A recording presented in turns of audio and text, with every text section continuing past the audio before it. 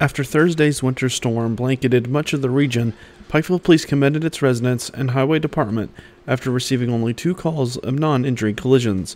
Friday Mountaintop spoke with Public Information Officer Tony Kahn to learn more. Yesterday evening was some of the worst roadway that I've driven on. Very slick, top speeds 15-20 miles per hour on the US 23, but everybody did a good job. I'm gonna hand that out there. Everybody was traveling slow, driving where they're supposed to, trying to get home from work. And 4 and 5 o'clock traffic usually is when, especially with storms like this, and these snow events, is when you usually have most of your collisions. And we only had a few incidents yesterday evening. A couple cars in the ditch, no one hurt. And then checked with our communications center, our dispatch center, and they advised me that they had just two collisions without injury all through the night. So that is amazing for that kind of weather we got. So basically no one got hurt. We didn't have any kind of collision with injuries. So it's very shocking, but it's a good kind of shocking. I'm glad nobody got hurt or anything. In 2012, Eastern Kentucky was devastated by tornadoes. Within days, people in Western Kentucky stepped up to help the people of our region.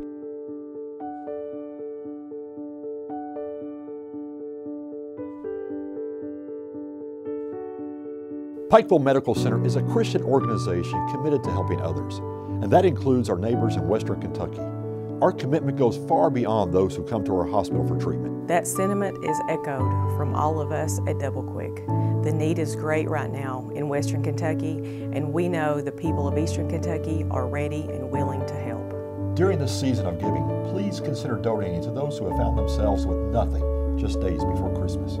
In-person donations can be made to all Pikeville Medical Center facilities and the register at all Double Quick locations. To donate online, go to www.givetopmc.org.